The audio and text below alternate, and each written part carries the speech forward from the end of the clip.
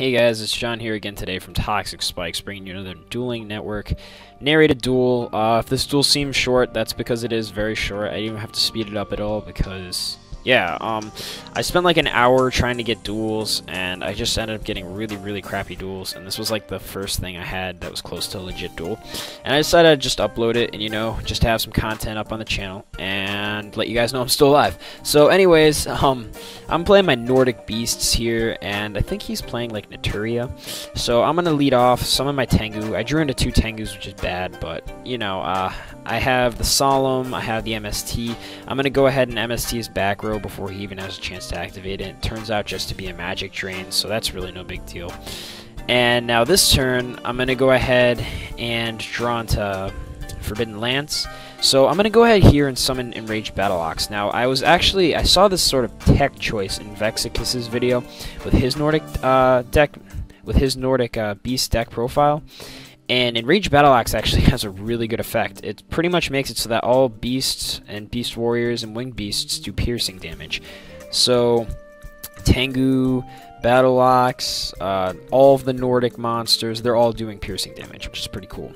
And even Thor himself, I believe. So that's really cool. And as you can see right here, it actually helps out a lot, because he's going to special summon 2 more Naturia cherries. And normally this would act as a line of defense for someone, but instead it's just going to make him like, it's just going to hurt him more, and I'm going to get a solid 3,000 damage off.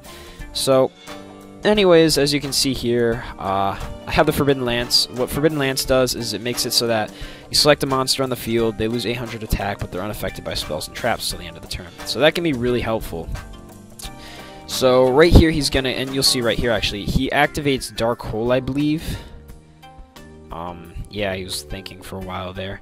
But because he decides he'll sacrifice his own Naturia cherry and take out my monsters, but I actually activate that on my Enraged Battle Ox. That way I'll get another Tengu for my deck and I don't lose my Battle Ox.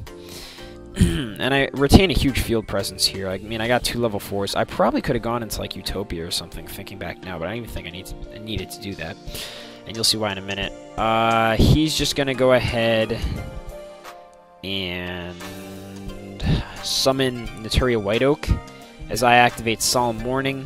That's gonna negate his summon and shut him down. Solemn Warning's awesome card. People don't like running Solemn, especially not in this format, but it can be helpful. You know, all depends on the deck you're running. Right here, I'm just going to summon my last Tengu, see if he's got like Tarantula or anything to handle it. I have Monster Reborn just in case, and I'll go ahead and attack for game. So that's good game to this guy with his Naturias. So anyways, yeah.